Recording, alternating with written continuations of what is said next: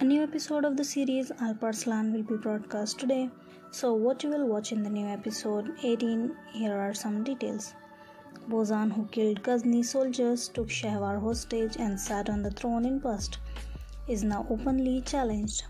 While trying to stop him, Alparslan, Suleiman and Chari Bey encountered great strength and pains. Jan Bozan, who forced Chari Bey to choose between his two children, will be stopped. Alparslan, who entered a cruel circle with Karamatis in front of Past, will he be able to enter Past? Will he be able to save Shahwar and Mesude and take Bozan's life?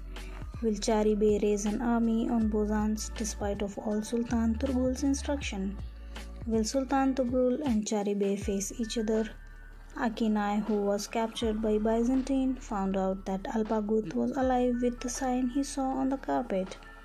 Will Alpagut, who risked everything to save Akinai, be exposed?